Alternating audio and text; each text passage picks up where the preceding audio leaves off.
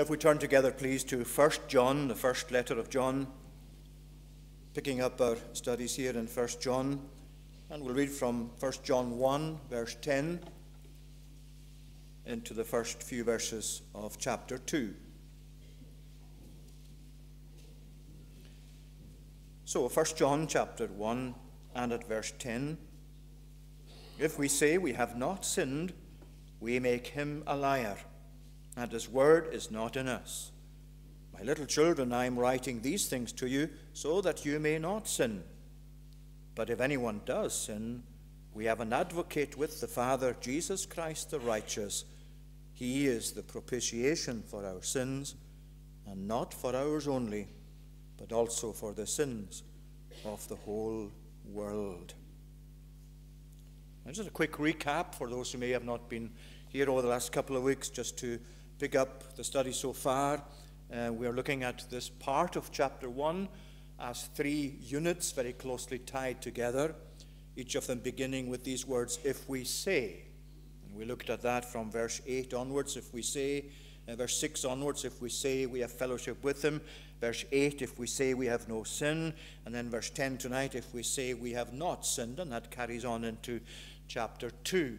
And the structure of these units, each of these has this statement, if we say, where we said, we thought that, at least interpreters think, that commentators think, John is using the thoughts or even the words perhaps of the false teachers that he is warning his readers against and countering by this letter. And anyway, whether that's the case or not, this is what he's saying. If we say this, and then he follows that by the outcome of that, if that's what it is, then we have an outcome. We make him a liar, and his word is not in us. And then each of these times he follows it with a very important foundational teaching, indeed, very important doctrine, to counteract the false teaching of those who were trying to pull people away from the true gospel, and some already had left and had started following that false gospel. So he was addressing false teachers in this letter. I want to alert you to something that's very local. We always try and make the gospel pertinent to our own situation. That's what it's for. There's no use looking at something that John the Apostle wrote to the people of his day and imagine that this is really just a historical exercise for us, just looking at the history or looking at something way, way back in the mists of time, and we leave it there. This is relevant. This is for ourselves. This is applicable to our situation. I was alerted recently to meetings that are taking place in the Catholic Inn every Lord's Day evening and also on Wednesdays. And it's by a group or an organization at least called Christian Rethink. It sounds pretty reasonable, Christian Rethink. Of course, we have to think through what we believe. We're faced with challenges from different points of view, from atheism, humanism, or other types of views of the Bible, and we actually assess our own thinking in the light of that. It's a healthy thing to do, just to ask yourself, why do I believe this? Why is this important to me? Why are these matters in the Bible about Jesus? Why do I believe these things as I do? Well, this group, Christian Rethink, fit into the kind of situation that John faced, to a degree at least, because one of the most dangerous false teachings is the one that mixes up truth and error. And if you look at their website called Christian Rethink, you'll find that there are items there that accord with our understanding of the gospel, that we're saved through Jesus Christ and so on. But there are items as well that we profoundly disagree with and actually are in error and pose a danger, certainly to people who may not be that familiar with the gospel, and particularly if they are rather tired of or of something against the church. Let me just pick out 2 or 3 of these quotations directly from the website. This seems to be a one-man organization. I couldn't find any name attached to it, but this one person who has a number of self-made videos as well. But he claims that this represents a group of people, as he says, who look to live a church free Christianity. They are church-free Christians. This is what he says. First of all, he asks the question. It's a question and answer section. I'm taking a bit of time this because I want you really to be alert to this and how it poses a danger. It's strange that the answers begin with judgment and that sort of thing. But this is question 9. Is God in control?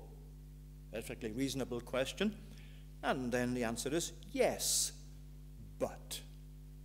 That always flags up something, doesn't it? Yes, but.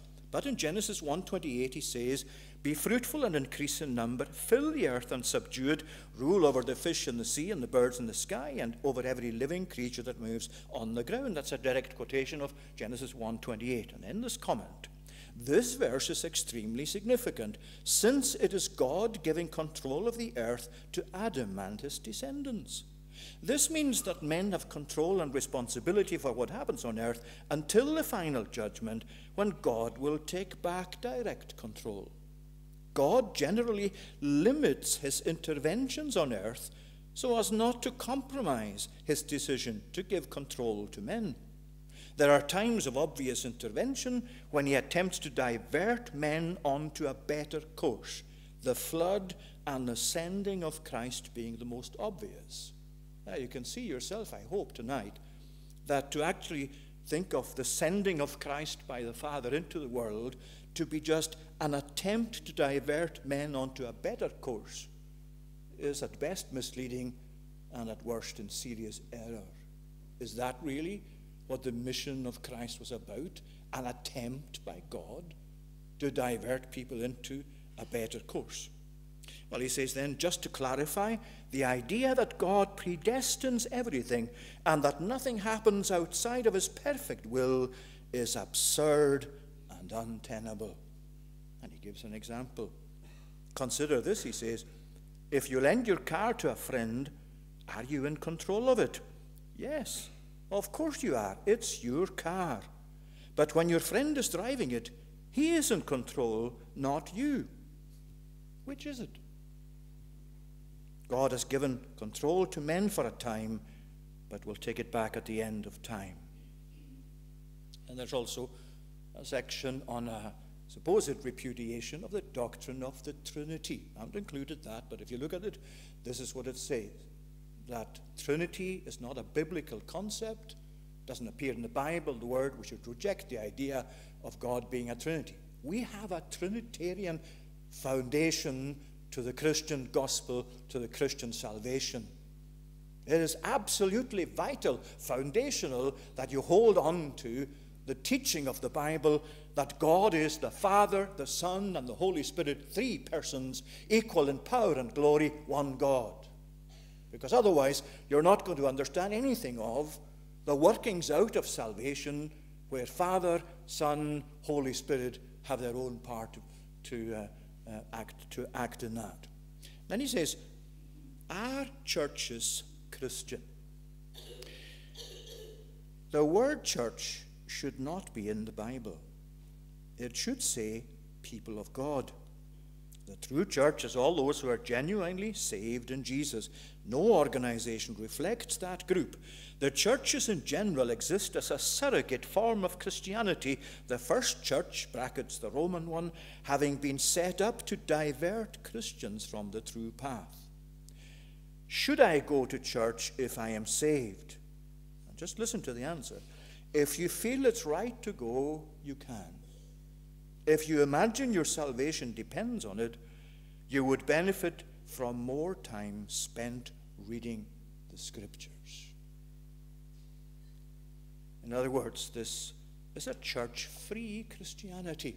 You can imagine how that is going to appeal to people who have fallen out with the church, don't find the church acceptable, maybe even have been let down by the church at some point, and have come to reject the idea of the church as an organized group of people who meet in the Lord's name with its ordinances and structures that we believe are biblical and scriptural. You can imagine what an appeal this is going to be to people who've rejected that idea and who say, great, here's Christianity without having to go to church. Here's Christianity without having to meet all these hypocrites that go to church. You can see how that's going to appeal. That's why I'm saying this is something I'm alerting you to as false teaching in our own locality. And it seems that these meetings are programmed on every Lord's Day evening all the way through into the new year. I went up as far as April on the We Love Stornoway website, which just simply has a calendar. You click on it, what's happening on that date. False teaching. Teaching that mixes truth and error. Teaching that is very liable to take people astray from the gospel and from salvation, especially those who fit the categories I've mentioned already. Well, here is John, and he's facing false teaching of a different kind, but nevertheless the same in essence, as designed to lead us away from the truth. So here's the mistake number 3. We're following the pattern here. If we say we have not sinned, we make him a liar, and his word is not in us. Now, we said earlier in verse 8, if we say we have no sin. So we saw that that's a denial of our nature being sinful as we are, as human beings, as we're born into this world. We have a sinful nature. We have a sinful heart. It's from that our actual sins proceed. And is this what he's saying now? If we say that we have not sinned, we make God a liar. In other words, if we're denying the Bible's teaching about our actions being sins when they do not fit with the standard of God, when they transgress the law of God, in whatever way you describe it, that we say that we have not sinned in that, well, we're making God a liar, and his word is not in us. And you can see that that very much fits in with the culture we belong to in the modern world, but also, sadly, the church has fallen into this kind of idea as well, that sin is an outmoded thing, certainly the way the Bible describes it, no longer relevant. We have to readjust these things. That's why you have certain readjustments in the thinking of people, in people's conversation, and what you read, and how things are described. Just for example, you have, well, so-and-so has had an affair. And the Bible says so-and-so has committed adultery. That's what it's about. But you change the word just to fit the mood of the times, to make it appear less serious. You have a change also, a resort to redefining something like vengeance or retaliation or violence, which really is interpreted as just standing for your own rights. This is my right. I'm just defending myself and defending my rights. I have every warrant to do that. You see, the whole lot of definitions, and it goes right through to things such as abortion and euthanasia. It's just termination. It's dealing with a fetus. It's not really human life. Or if it's a human life towards the end of its days, it's mercy killing. You see the way things are changed, just so as to get away from the seriousness of sin and the fact of sin and the fact of sins. You and I have to face up to two things that John is telling us, and we have to face up to them seriously and honestly. That's what the gospel calls upon us to do. And the two things we have to face up to are that we are inherently sinful. I don't like hearing that about myself. It doesn't appeal to me until God opens my eyes and shows this is actually how it is. Nobody wants to actually accept this till God persuades you this is the truth about yourself. But not only am I inherently sinful, the things that I do that proceed from that transgress the law of God, that don't meet God's standards, they are sins. God sees them as sins. Why does he tell us that? Why is the Bible so plain and so blunt about these things? So that we will see that God has actually made provision for us. And that provision is not in a denial of sin. That's what John is saying. If we deny, if we say that we have no sin, or if we say that we have not sinned, then we make him a liar. See, it's not changed the situation. In fact, you could say that the outcome here, verse 10b, we make him a liar and his word is not in us. Essentially, what that is really a proof text for the existence of God.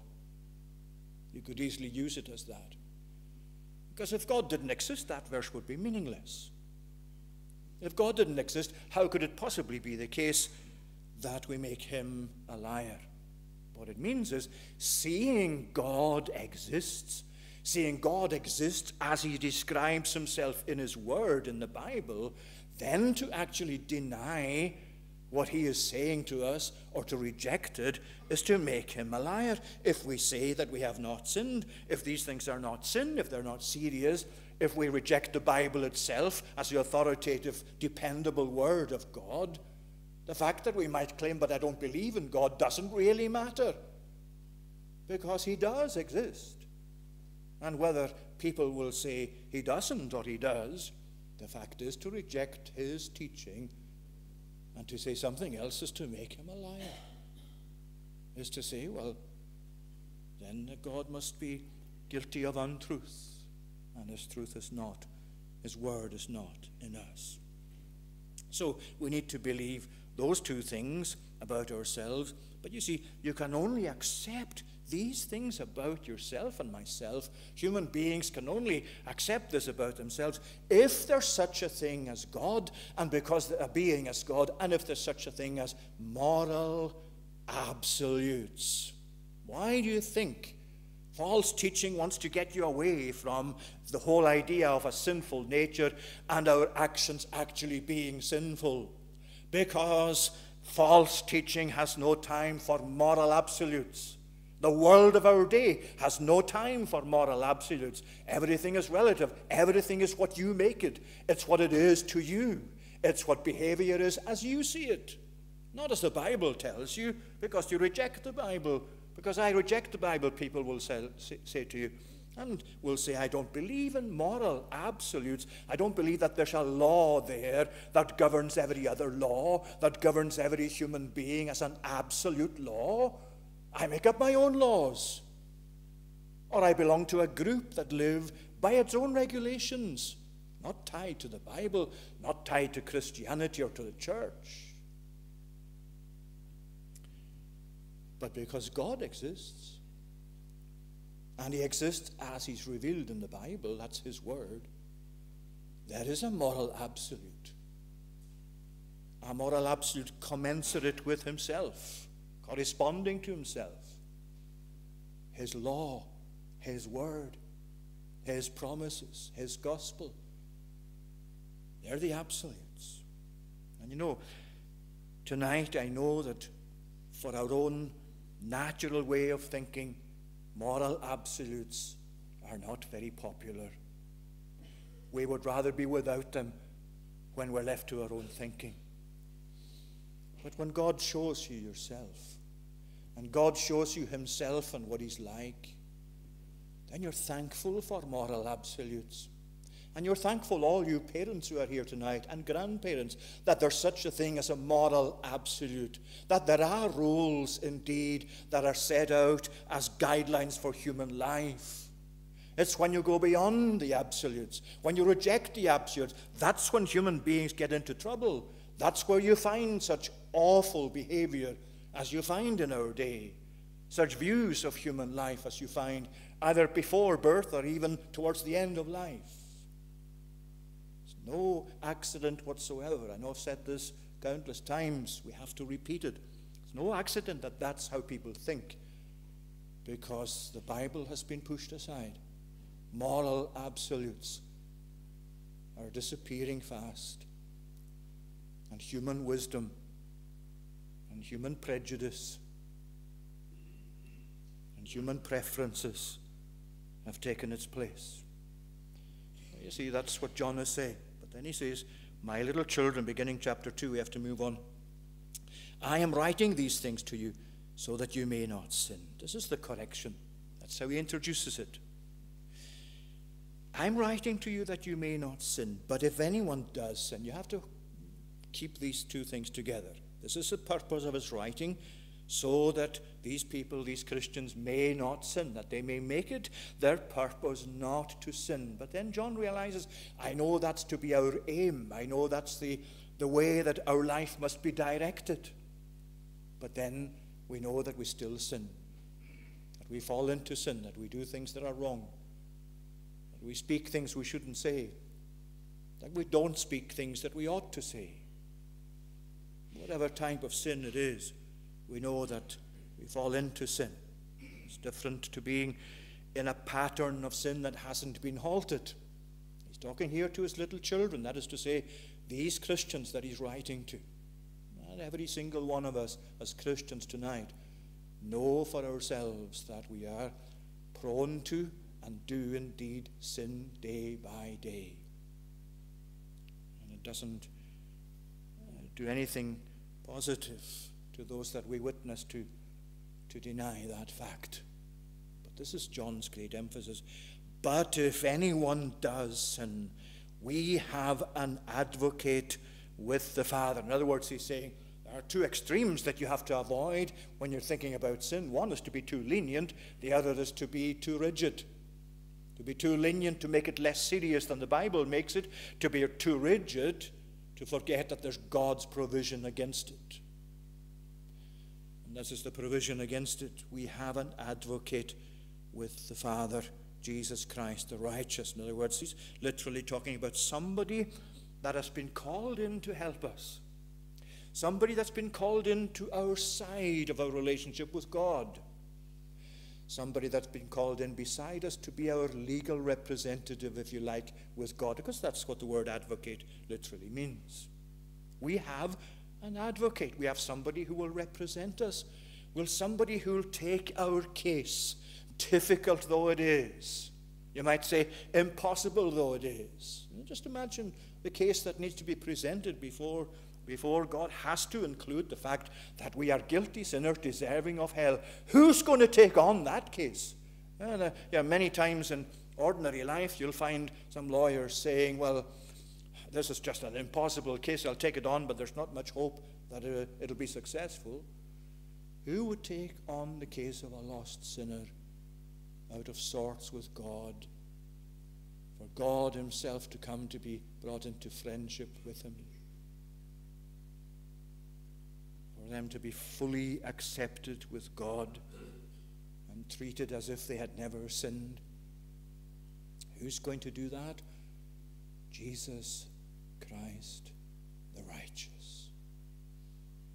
We have an advocate with the Father, Jesus Christ the righteous one. Every single word of that description, Jesus Christ the righteous, is important. We just don't have time to go into it just now, perhaps some other time if we're spared. But Jesus, that's really essentially his humanity. He's a human being who understands what human life is about, who understands what human life in this world is about, who understands what the temptations you face in this life are about. We read that in Hebrews chapter 2. Who experiences the weakness, has experience of the weaknesses of a human life. Who has come to face the reality of death.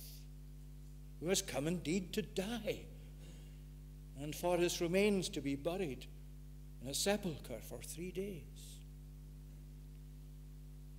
He is the very human Savior, but he is Jesus the Christ, the anointed of God, the God-provided Savior, his own Son taking our nature, coming to be anointed as the Christ, the anointed one, the Messiah, the expected one. This is he. And he is the righteous. He came to deal with our sin, to take our sin, to die for our sin, to pay the price of our sin, to pay the penalty that was due to us for our sin, the death that he died. But he is the righteous one. He is without defect himself. He never contracted any defilement in his own character. No one else could save us but the righteous one, the one who is himself perfect and remained perfect throughout all that he suffered and faced in his temptations. Tempted in all points like as we are, yet without sin. Who is our advocate? It's the Son of God. But it's the Son of God in our nature. It's the Son of God, Jesus. It's the Son of God, Jesus Christ, the righteous one, the anointed Messiah, the perfect Savior. It doesn't matter, you see, how bad your sin is tonight. I'm not suggesting you shouldn't think of it as serious, far from it. That's not what this is teaching us. But it doesn't matter really how bad your sin is, how deep dyed the stain of sin is in your life, in the fabric of your life. It will never be beyond the capacity of this advocate to represent you successfully. You have here someone who really is himself fitted out and qualified to represent every sinner who needs representing before God, and that's you and me. Is he your advocate? Is he entering a case on your behalf? Have you come to accept him as your advocate? Are you looking to some other supposed way of meeting with God's requirements other than the advocate presenting a case on your behalf? And then he goes on, because this is tied to as well, an advocate, Jesus Christ the righteous, and he is the propitiation for our sins. Now, that's taking us really into very deep theology, and I'm not going to plunge into it tonight, and not that I could go very far into it anyway, but the word propitiation, it's a word in Greek that could also here be translated expiation. And if you've got access to the work of Principal Donald MacLeod on the atonement, the death of Christ, you can see here that he picks up this word and says that it should really be expiation, although he says propitiation is so closely tied to it that it then follows. And that's why he says why you've got these two words used in the translation, English translations. And incidentally, if you don't have that book, get it, because it's the best work you'll get on the atonement today, that sets out so clearly the death of Christ and the various facets of that death. Well, expiation is a covering of sin, so that God no longer looks upon it accusingly. And propitiation is something which deals with God's wrath. Both of these things, these elements, apply to Christ's death. It's an expiation where God, because of Christ's death, covers sin from his sight, the sin of his people. And it's a propitiation because it deals with God's wrath at the same time. At the same time as it deals with sin, so the death of Christ deals with God's wrath. It's expiation, it's a covering, it's propitiation, it pacifies, or you might say placates, the wrath of God.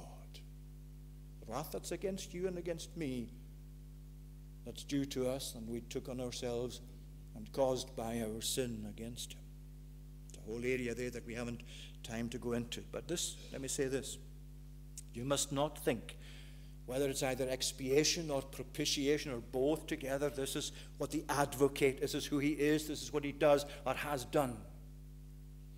You mustn't think that as your advocate through expiation and propitiation by his death, that Jesus was forcing God the Father to be merciful, that he was forcing God the Father to begin to love his people, that he was changing an angry God into a God of love. That's what many people think when they don't like this idea of God being wrathful and there's such a thing as propitiation. They really say, well, we don't need that. Expiation's fine.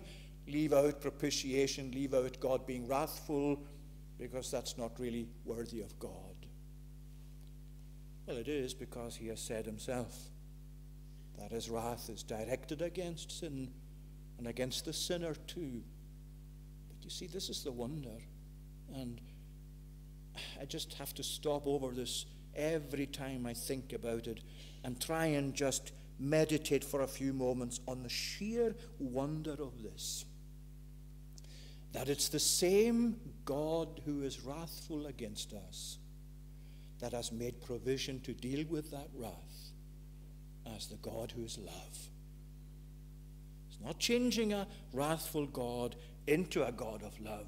It's God who is love. Isn't that what we actually see throughout the letter of John? That God is love. That God's love sent his Son into the world to be this propitiation and expiation. In other words, God in his love is setting up the very thing which is needed to deal with his own wrath and with his own view of sin to condemn it. That is why Jesus came. That is why you have to value Jesus so much. He's been provided by the love of God. The Father sent the Son into the world to be the propitiation for our sins. And that's why he says here, not only for our sins, but for the sins of the whole world. That doesn't mean that everybody is going to be saved. What it does mean is that there is salvation in no other. What it does mean is that throughout the whole world, sinners will not find what you find in Jesus anywhere else. He is the propitiation for the whole world in that sense. Is he yours? Have you come to make him your representative? Have you taken him as one who will present your case before God the Father? Well, let's ask, what is that case? What does Jesus in his advocacy, what is his case? Every advocate has a case to take to court, a set of arguments that he presents before the judge in favor of the client. What is the case? What is the argument? What is the set of points in argument that Jesus presents as our advocate? It's not that we were never guilty. It's not saying to God the Father, really there are mitigating circumstances for many of these people. They didn't understand what they were doing, or they were in such a crisis in life as they just didn't understand how they came to do what they did and to speak against you and all the rest of it. It's nothing like that. It's not in any way to mitigate the seriousness of our sin, or to deny the seriousness of our sin, or to try and cover it without his own death. No, his argument is plainly and simply the value of his own death. That's what he presents. He is the propitiation as our advocate. His case, his argument in favor of his people is when God the Father, you might imagine, is asking him, if you can just picture it this way. I know it's perhaps not adequate in every respect. I'm trying to make it somewhat more understandable, especially for the younger ones. When God the Father says, well, look at so-and-so, and look at the way that they are lost in sin. Look at my wrath against them. What are you going to present to me that will actually meet the need of their situation, that will actually mean that they go from being under my wrath to being under my favor? And Jesus says, they are guilty. They are guilty to the extent they deserve hell forever. But I died for them. I died for them. And my death that I died for them will forevermore speak on their behalf and be adequate to meet their requirements in your presence, Father. That's what meets our need as sinners. However deep you see that need, and even though that need goes far deeper than I or you can ever describe it or understand it, because remember, at its heart is our sin against God. However deep it is, however deep God himself sees it, it's never too deep for this advocacy to be successful in respects to it. Because the death of Christ answers everything. Everything. Everything that God and you and I require.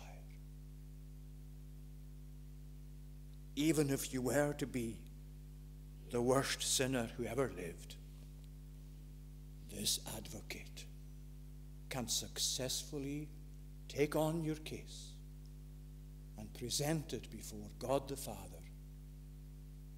so that you will forevermore be free of the guilt of your sin. And you know what? As sinners, we need the best advocate we can get. That's why we warn people against false teaching. False teaching that would take you away especially from this Jesus and all that he is and all that he must be to you. because that's our responsibility as pastors over God's flock placed by God.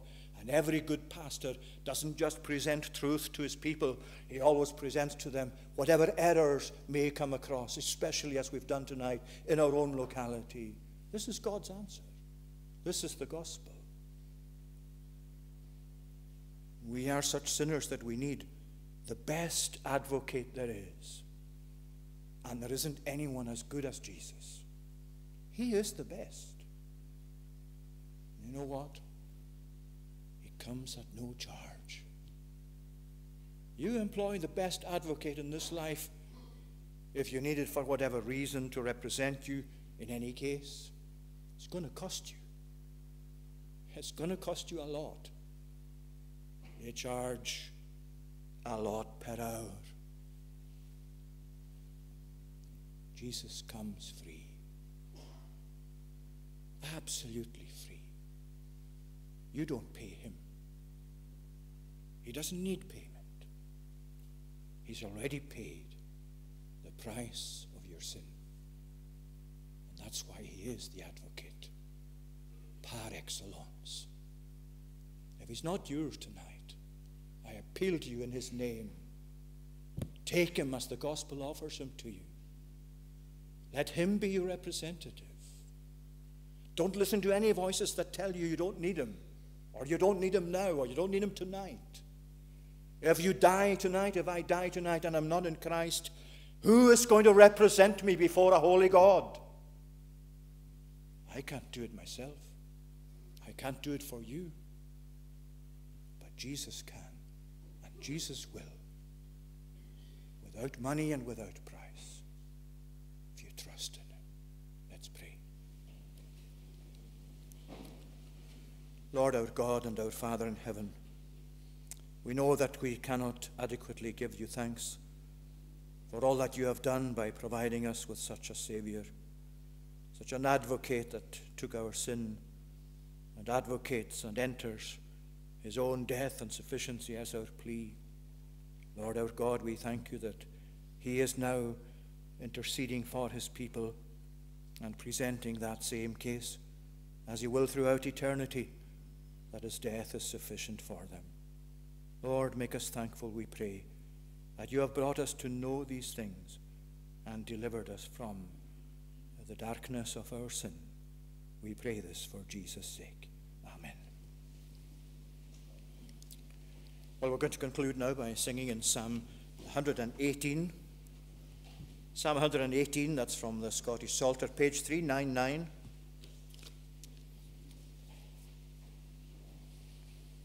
And from verse 20, singing verses 20 to 26. This is the gate of God, by it the just shall enter in. Thee will I praise, for thou me heardst, and hast my safety been. That stone is made head cornerstone, which builders did despise. This is the doing of the Lord, and wondrous in our eyes. In verse 26, blessed is he in God's great name that cometh us to save. And these words, of course, are fulfilled in Christ himself as our Savior advocate. So verses 20 to 26 in conclusion.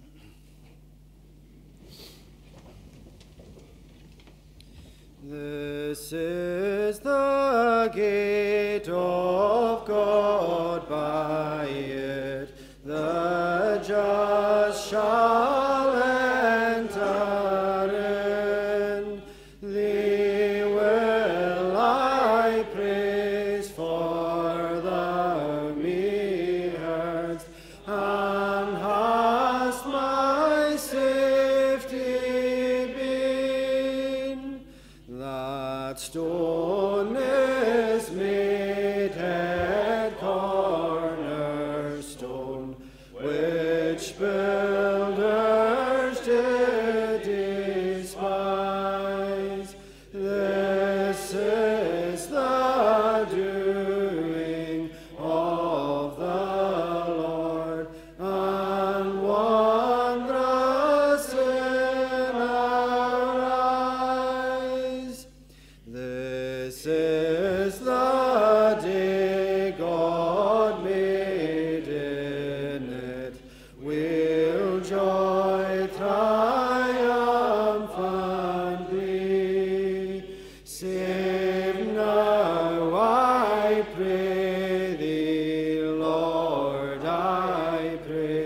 send now prosperity. Blessed is he in God's great name that cometh us to save. We from the house which to the Lord pertains, you blessed have. If you let me get to the main door, please, after the benediction. Now may the grace of the Lord Jesus Christ, the love of God the Father, and the communion of the Holy Spirit be with you now and always. Amen.